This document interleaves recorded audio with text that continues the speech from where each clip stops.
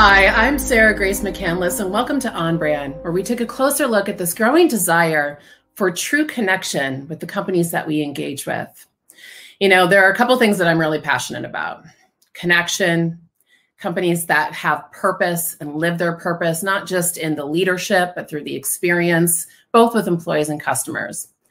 And if you spend about 5 minutes with me, you'll also find out that there are other things I'm passionate about. I love dogs, I love dance, and I love ice cream.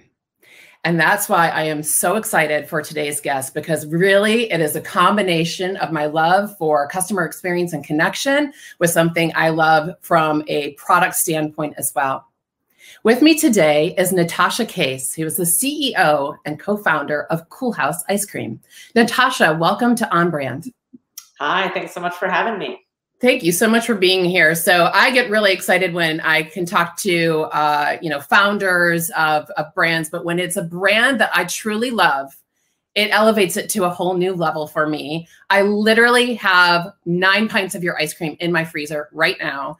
And it is something I've just become so endeared with. Before I get into talking to you a little bit about how the company came to be, can you tell us a little bit about your background?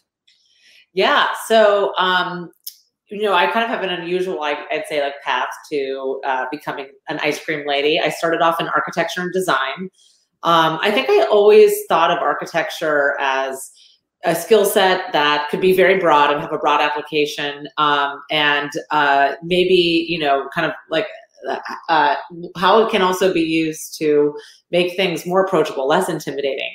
But I didn't know what that would look like. And like many, I think, big moments in life, they can sort of come by accident. I actually, in one of my studios, I went to Berkeley for architecture school. A professor of mine criticized a scale model that I had made. He said it looked like a layer cake. And I thought, why is that bad? Layer cakes are delicious. So I actually ended up baking the next iteration of the model as a cake. And I had so much fun with that creation. And that was my only all-nighter in all of architecture school. And when I presented it, I could see my colleagues were so much more engaged, because food it creates memories. It's especially ice cream. I mean, if you love ice cream, it's an emotional eating experience. It's like takes you back to childhood. It's really just so cool. There's so much to play with there. So I just fell in love with merging 2 of my passions, food and design. And I played around with that intersection all through graduate school. I started calling it architecture. And my first job after grad school was Disney Imagineering, where I was for a month or 2 before the recession hit back in 2009. So in many ways feels kind of full circle to this moment, even though it looked very different. The kind of the energy was similar, of a lot of people sort of pivoting and changing their paths and reinventing.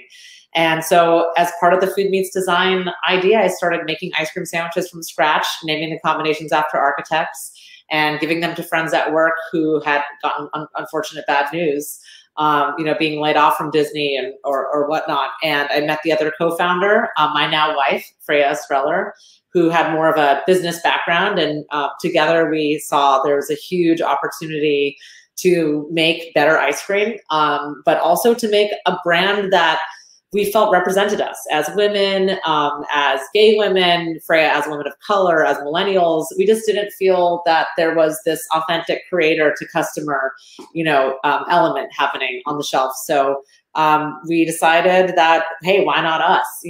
We're 25 years old. Let's make this happen. We bought a postal van with no engine that was masquerading as an ice cream truck, and a AAA platinum membership that came with a 200-mile tow. And we towed the truck to Coachella, and that's how I launched the company. So that's how I became an ice cream lady. Oh, I love that story. That's so interesting too, how this evolution from your architecture background into, essentially food and brand design too. And you're right, ice cream is really personal, and I'm sure it evokes a lot of nostalgia for people. It certainly does for me. It's a really strong memory I have with my father. And kind of chanting in a way when I was younger to get him to go to our local ice cream shop when I was in Michigan growing up.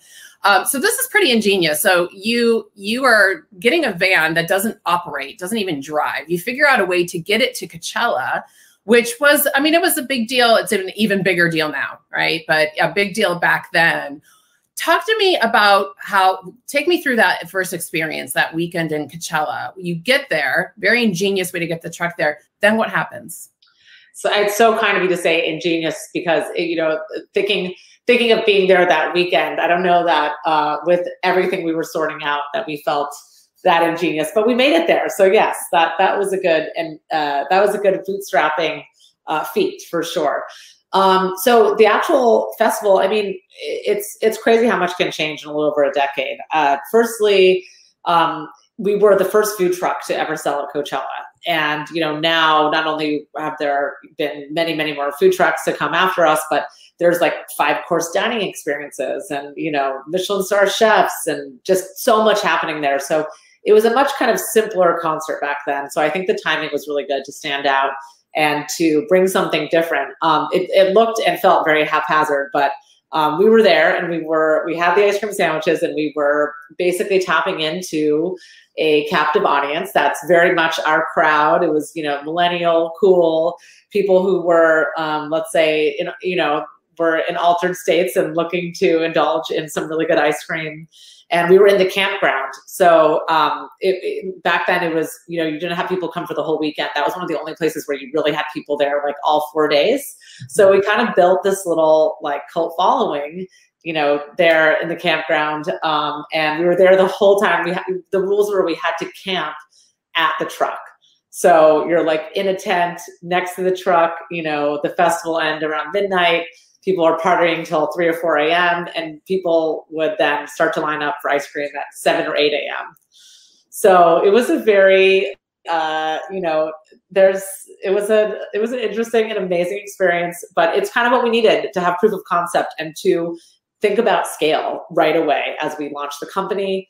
And then out of Coachella, a friend of mine had said, hey, if it goes well, or if you've survived, send me your logo and I'll do a piece on Coolhaus and, get the word out. And so I was like, okay, we're still standing. And I sent him the basics of our logo, our social media handle. And this friend, he wrote an article that wasn't even particularly flattering. It was like, if you, want some weird ice cream, you have nothing to do, check out Coolhaus.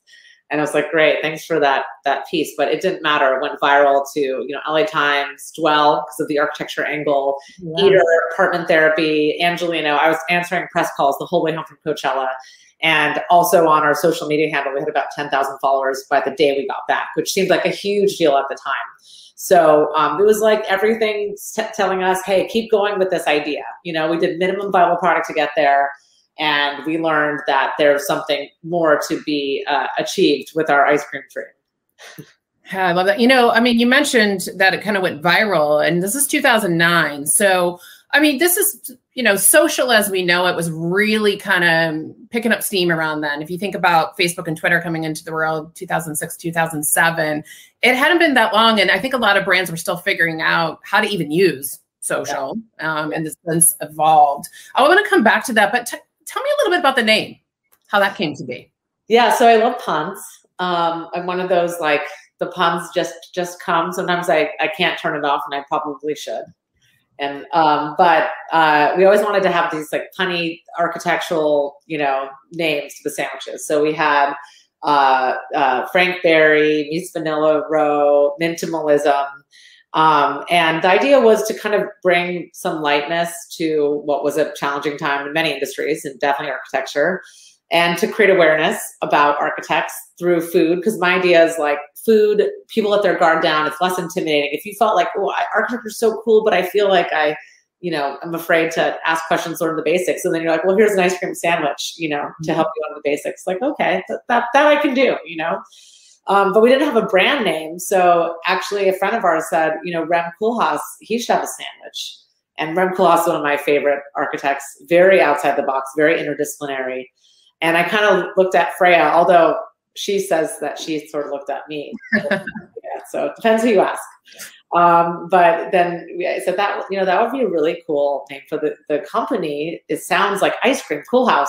And then we said we should, the HAUS after Bauhaus, which is also one of my favorite design movements. Again, very big picture. Like, yes, we know Bauhaus architecture, but great sculpture, great art, great writing, and a lot of great women that were part of that movement. So that's how it was created. That double entendre, Bauhaus from Coolhaus, and then the triple entendre, like the sandwiches kind of look like little cold houses. That one's a bit of a stretch, but you know, the cookies, floor slab and roof, and the ice cream walls. So that's it. Yeah. Well, I mean, it really is. It's such an interesting marriage of your architecture background into a space where you may not necessarily anticipate that. Now, you mentioned too that, you know, one of the inspirations for creating the company and the brand was that you were looking at the shelves and not really feeling like you were represented.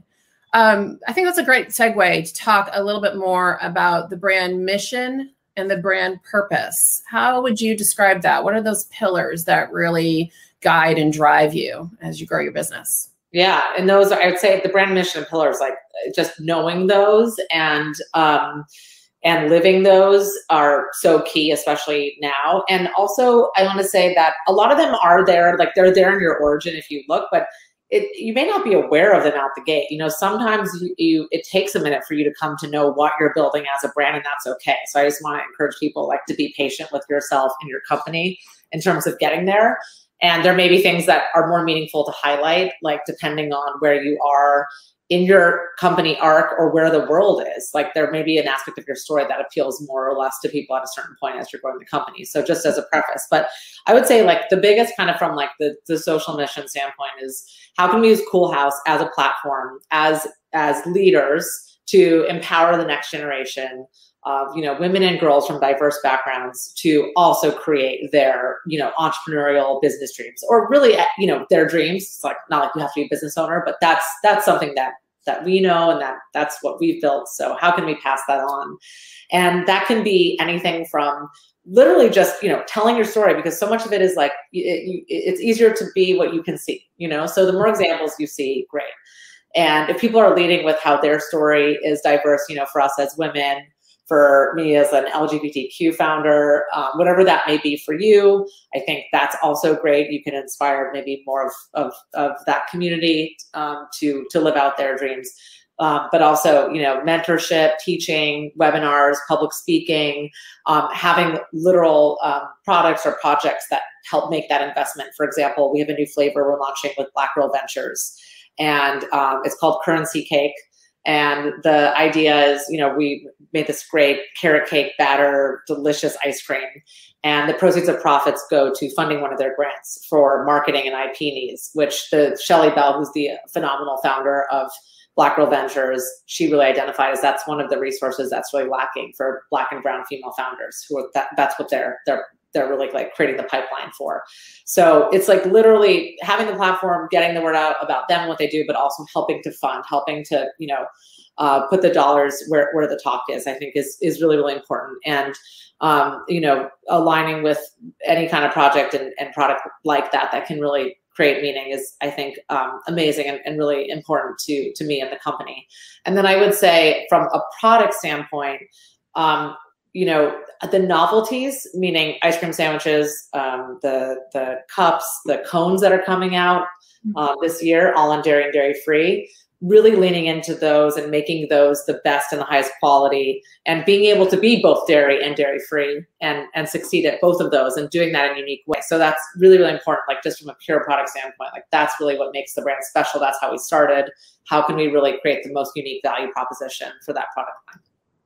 Yeah, I think that's really important too. I mean, and I love what you said about it's okay to evolve and change, but you got to start somewhere, right? And, you know, one of the things that you did start from the get-go is, you know, female-led, female-founded. And in fact, I mean, it's on your packaging too.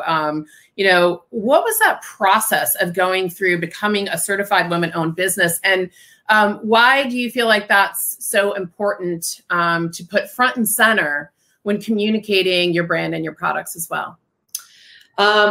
I think well, why we did it and why it's important is, you know, the goal would be, at least from my point of view, is that things are equal enough that you don't have to call it out. You know, like ultimately we want to get to a place of equal opportunity and equal representation in industry and leadership and funding and all of those things. But while it's so unequal, you know, let's let people know who we are and kind of that more women or minority perspective, I think, is really important to share.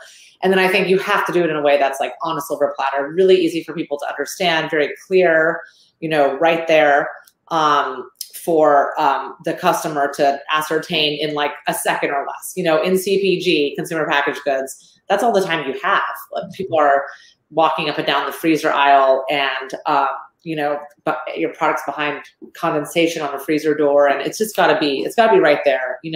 Before we did the certification and that icon, we had, the story on the back of the packaging, and it said Frey and Natasha, co-founders, but it's asking people to read a paragraph, and some do, and hopefully more do. And that's really important to have it there too, but it's got to be right there if it's something of value to you.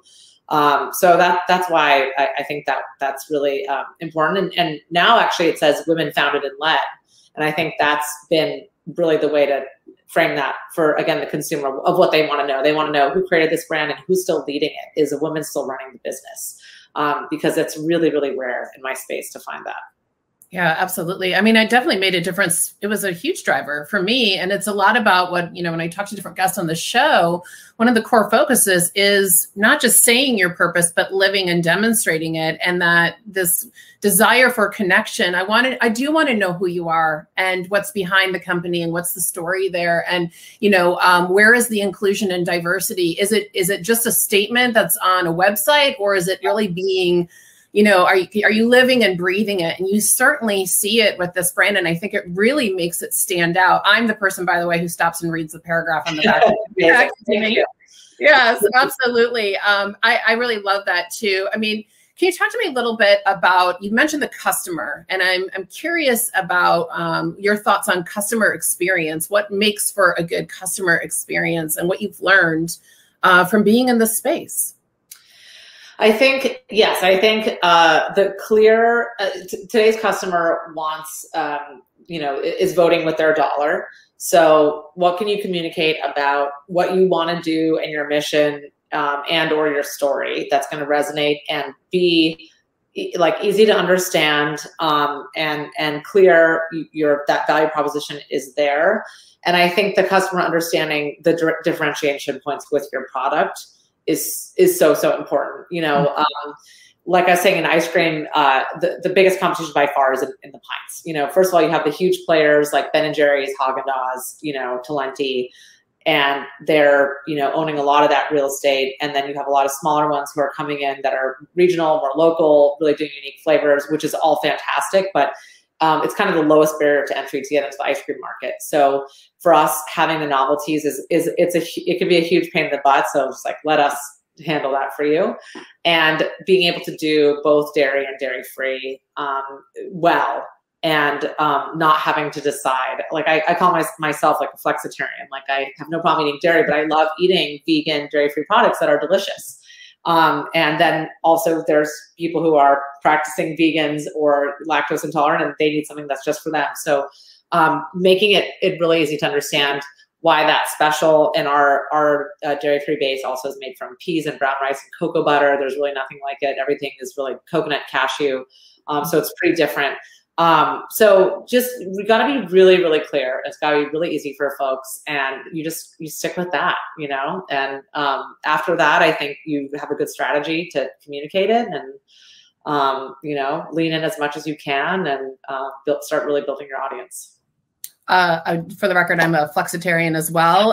I love it. And I'm in Portland, Oregon. So, I mean, we are blessed to have a lot of vegan and vegetarian options in restaurants here. Also kind of talk about food trucks. That's like, ingrained in the culture here too, but you were way ahead of your time on that. I want to circle back to something that you said earlier when you started and everything at Coachella. We talked a little bit about social and things that really picked up in social. Where's social sit now in terms of strategy or connection with consumers? Are you using it? Are you hearing stories? Are you getting feedback? How's that working for you now? Well, I think for me, the way that I see it is you have to be purposeful and maybe go deeper with the strategy that's going to be really work for you and be really authentic and special, because I don't think that you can really be in every kind of social bucket. There's so many platforms now. And then even within like Instagram, let's say there's like, all the organic kind of, the reels, the static posts, the stories, the live, there's so much. And then there's paid, obviously. And it really is at this point a pay to play game. And for me, I can't, being we're growing, we're getting there, but to really be able to, I get a consumer's attention. First of all, I don't know if it matters how much money you have. It's really hard to do. It's so crowded. We've all been on our devices for a whole year. People are super exhausted by it. So, can you get the consumer's attention? How much money is that going to cost? And what's the lifetime value of that consumer? Really, really like dig into that P&L and understand it. And for me, like, I don't really have the e-com business as much. We're more of a grocery company as far as the scale. And then, you can book the trucks for events. You can come to our shop. You can order on delivery apps. But those are not things where like paid social to me is really as much going to move the dial. Where I am interested in it is like, if you have something really exciting to say and there's a great kind of using the organic tools to do that and the partnerships, I think I'm interested in. I'm more interested in that. And then frankly, this year, getting out of digital and coming back to the experiences and the activations, maybe even some out of home, like billboard. I think in a way we've like, things are kind of coming back, like having a great website. Cause I think we've gone through a period of time where like it was Instagram first. I kind of see it now coming back to your website, especially because Shopify is such a fantastic platform for, doing so many different kind of powerful marketing campaigns. So yeah, I'm a little bit like it's important, it's there, and I think it's great for community engagement and those things that I said. But I don't see that as being like I think you should question every bucket where you're going to spend money and really think about like, am I just doing this because I think I have to, or is it actually going to move the dial for me?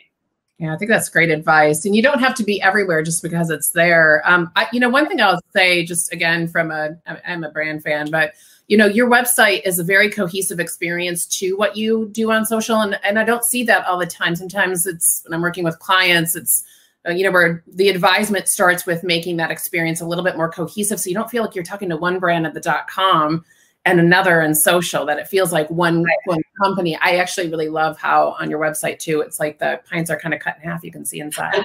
Yes. But that's what I want to see. I mean, that really, drives me too. So I think that's really interesting. The other thing I want to make sure I ask you about, we're talking about your brand and then we talked about your origin. You did work with Disney, which is one of the biggest global brands in the world. Did that, influence or inspire you? Are there things that you learned from that experience that you either thought, I definitely want to do that, or I definitely don't want to do that from working there?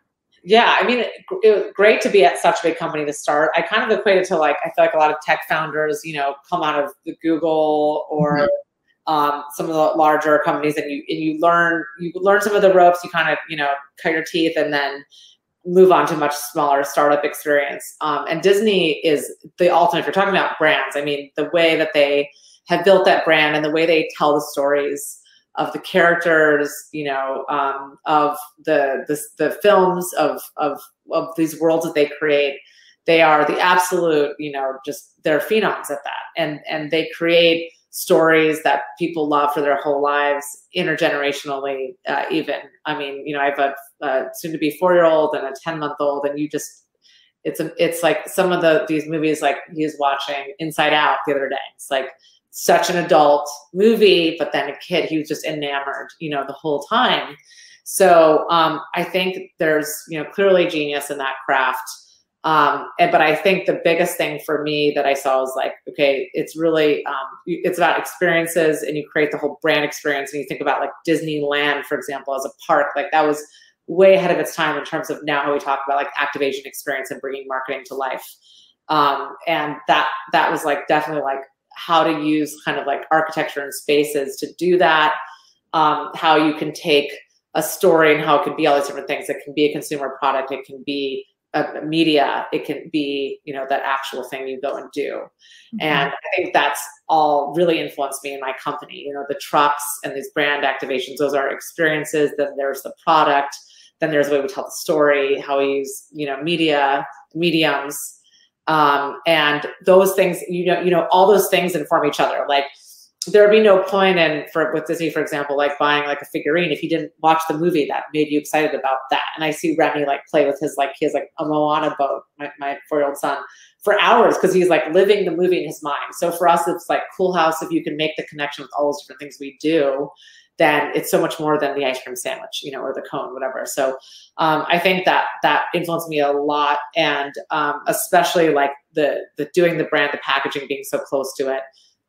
That's something that I think kind of like that skinning of the whole brand that really, really was huge for me and how I lead my business, both from my architecture background and working in Imagineering. Yeah. You mentioned the cone again, which I tell you, I'm real excited about this. My summer just got, I don't know when it's coming, but my summer.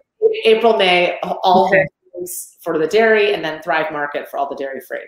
Well, 2021 is already so much better, just on that news alone. And, you know, you just much because 2020 was just that bad, but I know what you're saying. Yeah, you know, it was, and it certainly, and it was challenging. I was just about to ask you about that, but I have to say personally too, I have a lot of gratitude for some things that happened over the last year. I'm not sure what had happened without said circumstances, right? And so sometimes out of crisis comes that change or learning. How was that for you? You know, you mentioned also getting back to activations, and I'm sure that had an impact on sort of in-person type of events or ideas that you had. But is there something that kind of sticks out as we're not out of it yet, we're coming out of it, but a takeaway from this last year? Yeah, I mean, I think there's a lot of really important silver linings. I agree with you. And I think the most challenging times come with the greatest kind of innovation, rethinking, recalibration. I think 2020 changed us all. I think for me, a couple different things. I think first of all, a lot of like with COVID, you know, comes from you know, the way we treat our environment, and that we are, you know, infringing on animal spaces and catching their diseases, you know, and I think I'm really excited to grow the dairy free and make that a really big part of our business. You know, there's a great sustainable element to that. Thinking about how we make things, how we manufacture, how we source, the packaging, everything's opportunity to do something helpful for the planet, to give back to our planet that we take so much from. I think you know, a lot, I think through BLM, but kind of spurring so much about, you know, looking at companies and asking for more and asking for companies to do more is fantastic. Like, yeah, why wouldn't we all? We know we can do better. Like, let's do better, and let's use every resource that we have, every platform that we have to help move that dial. Mm-hmm.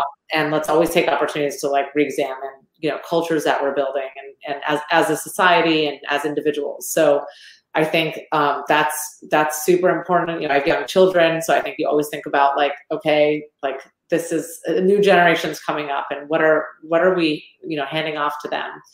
And then I think as far as like more even like tactically within the business, I think there was a lot of trends that were in motion that were accelerated by last year. For example, you know, delivery apps, was like 10-15% of our shop business, you know, the Uber Eats and DoorDashes of the world. And that became our whole shop business for basically a whole year. And we managed to run it pretty close to our goal budgets with a really efficient bottom line. And it kind of makes you think, well, how can we keep doing more of that? Even as we have the opportunity to reopen? Let's be smart about it. You know, let's get more people product through those channels. Let's give them a better offering. Let's make unique offerings. Like we did a partnership with Amazon for a bunch of their shows coming out this summer, and we offered limited time only sandwiches to celebrate those shows on our delivery platforms, and they sold out within minutes. So how can we like light these up? You know, we started growing in ghost kitchens and dark kitchens a lot last year, which we're expanding hugely this year.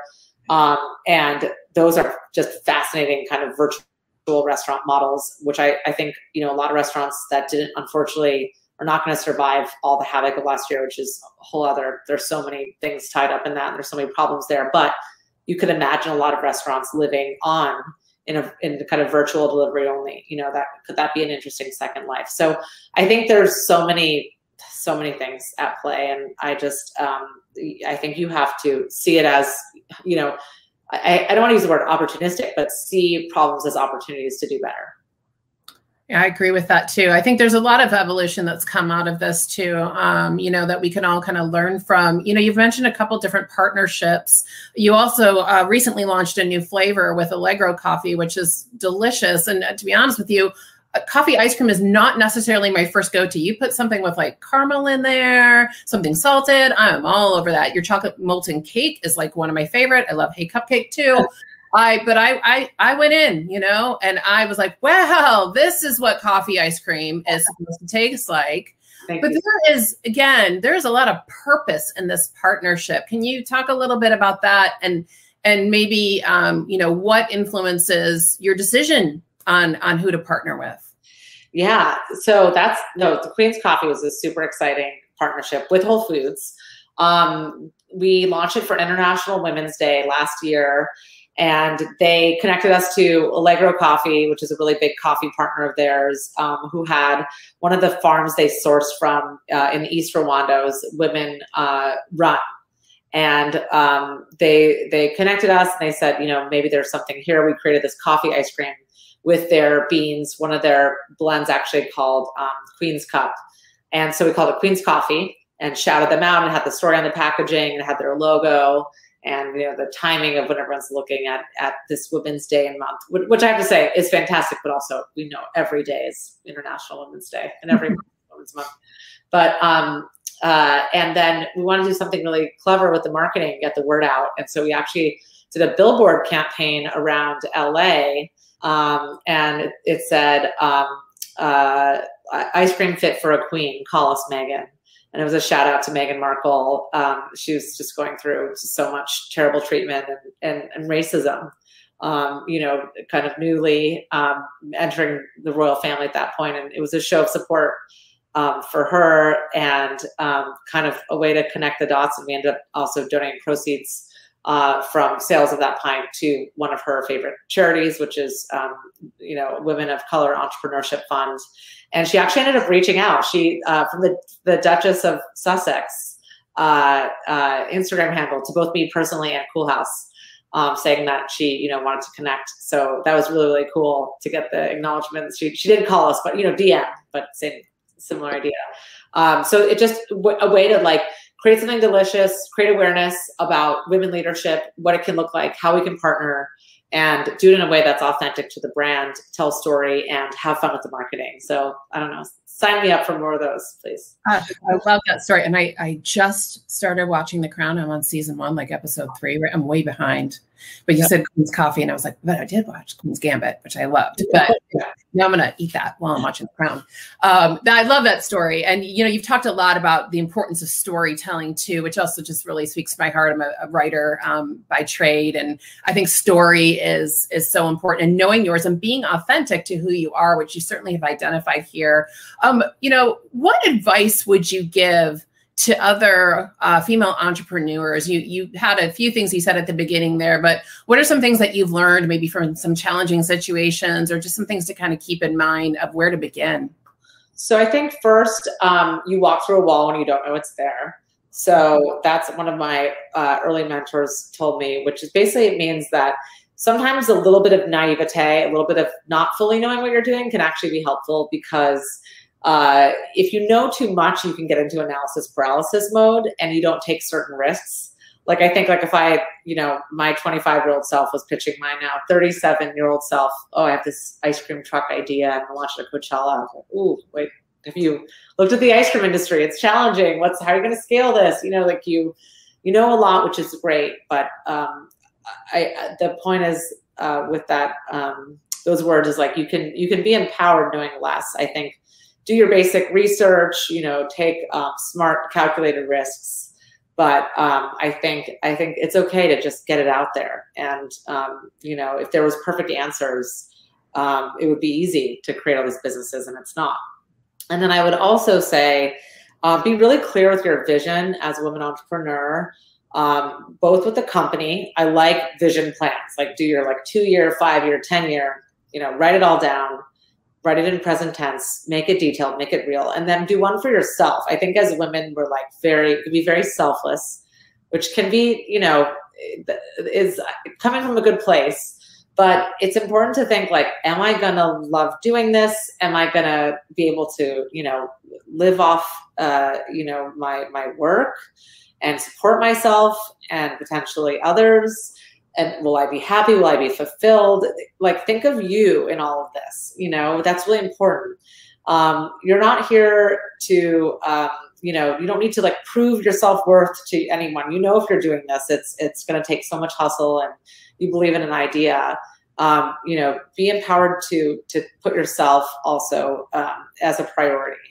Because that's when I see a lot of women entrepreneurs not do as much, and more men entrepreneurs do. So those are my two main words. That's great advice. Just to kind of wrap things up, it's been so insightful and wonderful to talk to you. Tell us a little bit about what's next for Coolhaus. You mentioned, it's still in my head right now. Now I'm obsessed about it with the cones coming. We're in a new year. Things are kind of shifting and changing. You mentioned a desire to get back to that in-person experience. What's on? So the new product, the cones, dairy free, super excited.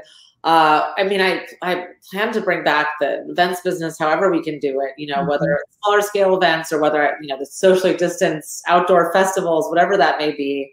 Also with the marketing, we will be taking the cones to so many different locations to get people excited to try them with our trucks. We'll be getting out there with the Black Girl Ventures Pint in April and May and really kind of reaching people. The trucks are a great, like, even while things are sort of in between full lockdown and normal life, like, trucks are like a very, friendly to that environment, and we can be very mobile. And we have new packaging coming out. We actually collaborated with illustrator Mike Perry, and he created this whole cool world of our flavors and our stories, and it's all coming to life on the packaging, and it's me rolling out all year. It's really phenomenal. And then we also have a Pride SKU that we're bringing back called Enjoyment for All, which is a dairy-free, like, grasshopper, so mint, cookie, marshmallow deliciousness. That will be coming out as well. I say coming out, pun intended, in June. So look for more excitement there, and just a lot of, I think more activation, partnership, all the things that we love doing. Plan on really leaning in this year and continuing to grow the brand and let more people know what we're doing. Well, I can't wait to see all this roll out. Natasha, thank you so much. I love your story. It's so inspirational and just kind of amazing what you've done and what you've built in just, a little over a decade. So very excited to see what comes next. Thank you again for sharing a bit about your background and your vision with us as well. Thank you for having me. I really loved talking with you. And thank you for all the great questions too. You bet.